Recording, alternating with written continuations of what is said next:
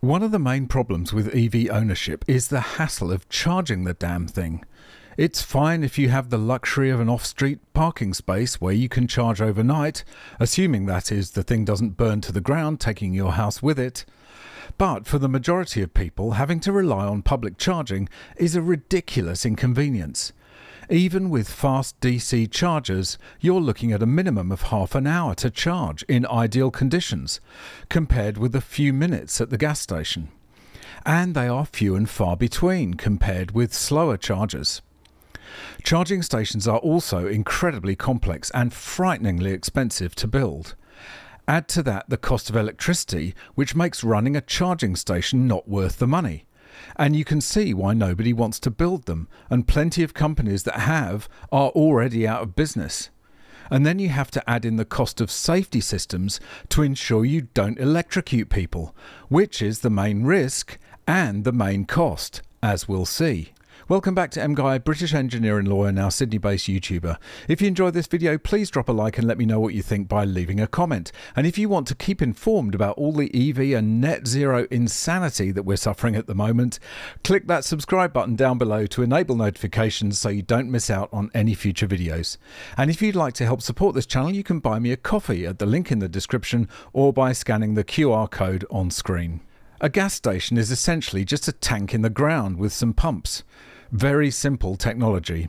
A fuel delivery arrives every week, fills up the tank, and you're good to go. Contrast this with the ludicrous complexity of a charging station, which must rely on a full-time, high-power connection to the electricity grid and then provide for all the other infrastructure, such as cooling systems and batteries to keep the thing going. And the most expensive part of the whole setup is the safety systems to prevent you being inadvertently electrocuted if there is a fault in the charger and you touch your car. They're trying to cut the costs of this safety equipment, but to be honest, would you want that if you were an EV driver? Inside EVs reports, and quite frankly after reading this there's even less chance of me ever buying an EV or going anywhere near a fast charging station. Fast chargers are stupid expensive, here's why. More than half the cost of a new DC fast charger is wrapped up in a single safety circuit. Experts say that could change. Ever wonder why DC fast chargers are so expensive to build? A single 300 kilowatt level 3 charger, that's just one stall at a public DC fast charger, can run north of US $100,000. The cost is just one of the reasons the infrastructure has been slow to build out and has relied heavily on the government cheese a la federal funding. Let's talk about what's inside of that charger. Crack it open and you'll find about $90,000 worth of electronics that move electricity from the grid to your car's battery. Here's the kicker. An estimated 60% of that cost is for one safety circuit to make sure you don't accidentally turn into toast if something goes wrong. That means more than half the cost of an EV charger goes into keeping you alive. Great. That system is called an isolation link. According to IEEE Spectrum, the actual cost of this protection layer is an estimated $54,000. Scale that up to a full 8-stall charging location, that's more than $430,000 dedicated to only safety equipment. Here's how it works. Gas pumps rely on mechanical flow control to stop fuel from flowing into a car. EV chargers deal with high voltage electricity, often at 800 volts or more. Electricity is lazy. It's going to find the shortest path to ground. And if things go sideways at such a high power, it's enough to fry you instantly. Yay! You can see why safety is such a big deal. An isolation link achieves a safety principle known as galvanic isolation. This means taking two separate circuits in a single electrical system and preventing current from flowing between them. In the world of EV chargers, this means severing the electrical path between the charger's power source and the car. So on the off chance that a fault does occur, the energy has nowhere to go but back into the grid. And they're desperately trying to get rid of this extra cost as it is adding yet another barrier to the building of fast charging stations. One option is to ditch the isolation link in the charging station entirely and rely on the one in your car. The problem is that the one in your car will only deal with level 2 charging, which is faster than home charging but still painfully slow compared to DC fast charging.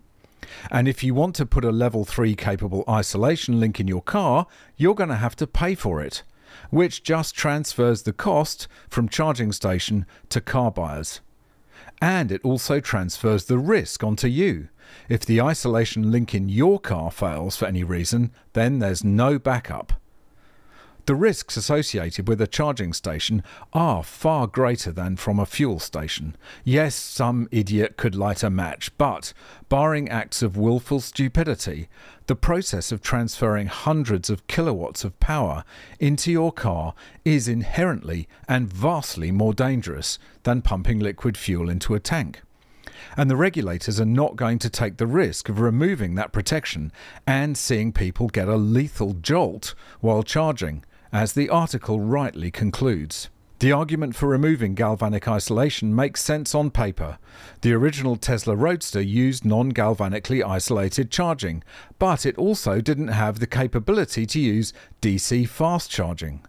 Modern DCFCs pumping huge amounts of current into a modern EV's battery require a bit more safety measures, hence an isolation link.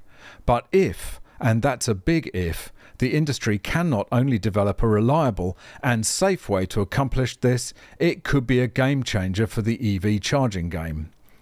Looking from a more realistic lens, the world is already struggling to get public charging right, and nobody wants to be the first to take a gamble on safety. Charging companies, automakers and even regulators would need a rock-solid guarantee that any non-isolated system was just as safe as today's chargers. Even if that were true, it could take years to roll out any improvements, especially one where safety should be such a major focus.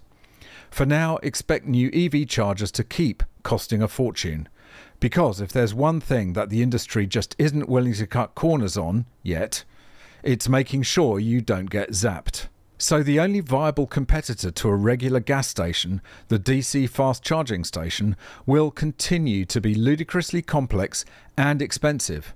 And there is literally no way around this.